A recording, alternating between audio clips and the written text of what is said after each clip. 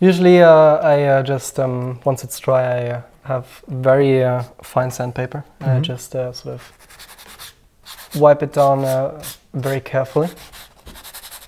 Because it's not about creating texture through the sandpaper in this case. It's more about it accepting the oil paint here. Yeah, so that just so the next layer sticks. Exactly. Yeah. So.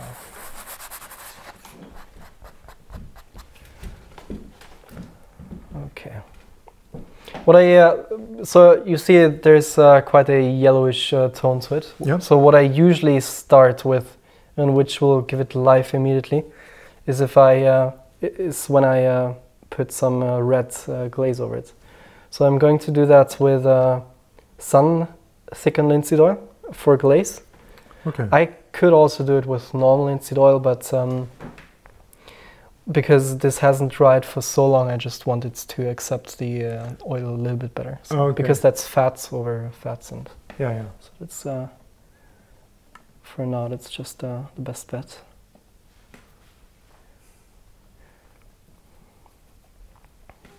So I'm taking a little bit of the red here and a little bit of the raw umber.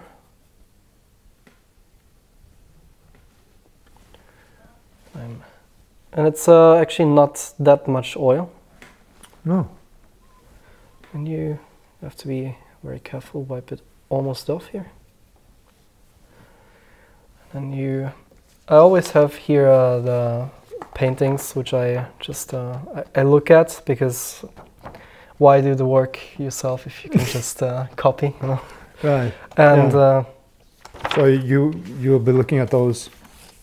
Exactly. To get some sense of because I mean, painting is of course always a mixture between getting the model correctly and finding the attention and the focus. Exactly. Because it's supposed to be a story. Yeah. Right, so. Well, and in this case, I don't exactly work from model right now, at least. So normally I would just take the clues from the model, but I always have as reference the paintings next to me. Right. Because you just see how someone has already done it, and it's just a... Yeah, because I mean, this is craft. Yeah, exactly. Yeah. So usually it's best to sort of get the most obvious things here immediately, which would be the reds here.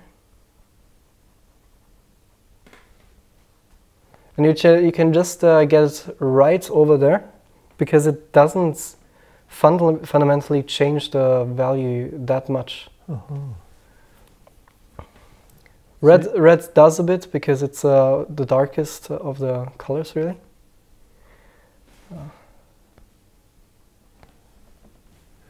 It's interesting.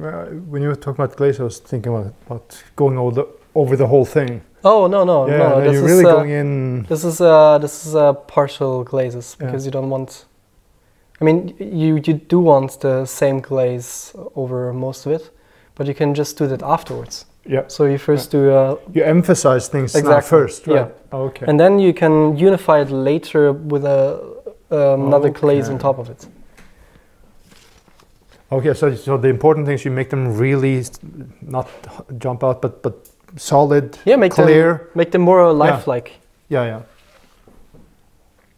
And then you bring up the rest accordingly, or according to that. Okay.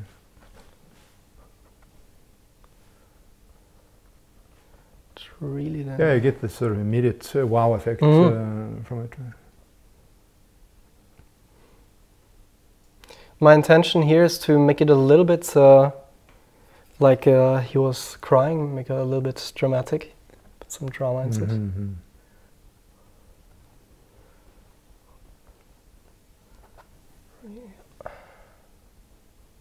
Yeah, that's the thing when you when you establish form and that is clearly there, then you can start manipulating with stuff like that, because or choosing. Yeah, exactly. Yeah. So it's just so fantastic that you can have these two steps separated from each other. Thank you for checking out this video from the School of Apelles. To watch the full video and access our premium library, go to caveofapelles.com/subscribe and become a $10 patron. That's caveofapelles.com/subscribe.